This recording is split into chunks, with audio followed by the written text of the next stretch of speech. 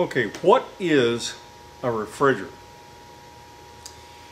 Well, in order to explain that, I have to go just a little bit into refrigeration theory. Mechanical refrigeration consists of manipulating the pressures on fluids to change their evaporating and condensing temperatures. In a nutshell, that's what refrigeration is. The fluid that we use to evaporate and condense is called a refrigerant.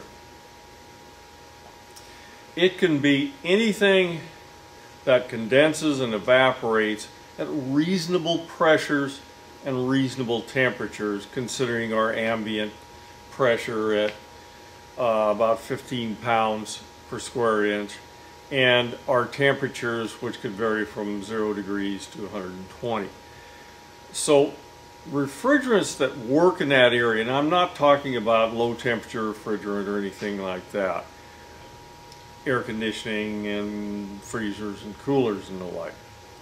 So we need a fluid that will work within these parameters. That's what a refrigerant is. Now, the next one I'm going to go into is going to be about refrigerants, what makes a refrigerant a good refrigerant, and so on.